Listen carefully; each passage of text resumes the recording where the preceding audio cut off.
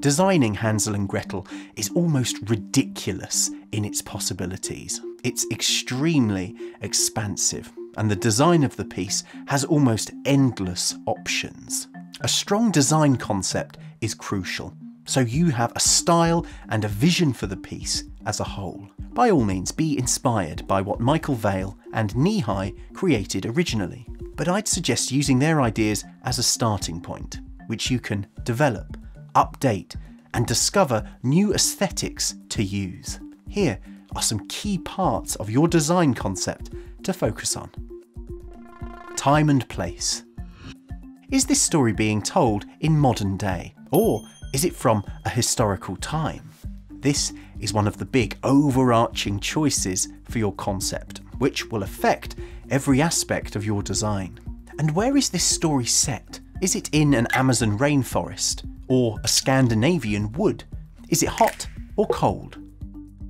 Does it need to be a literal forest at all, or could it be something more abstract and non-naturalistic? How literal do we need to be with the settings of a house, a wood, and the witch's house? Do we need walls and roofs, or is furniture enough? Do we even need furniture? Could we just use physical theatre and mime? Colour scheme. Do you want to use a defined colour scheme across your concept?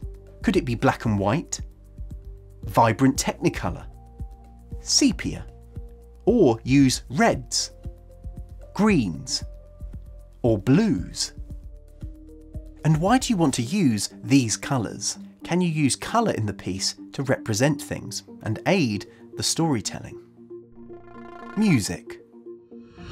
How will music work in the production? Is there a band area where the musicians play from, or do they travel around the space like actor musicians? If so, is the music arranged for portable instruments, such as woodwinds, brass, or strings? Puppetry. Will you be using puppetry in any form like the original production did?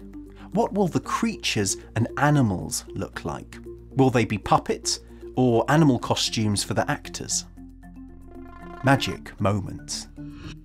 What theatrical tools in terms of design do you have that could help you stage those magic or difficult moments that the play is full of? How can sound help create these moments? How could props or furniture be used? How might lighting help?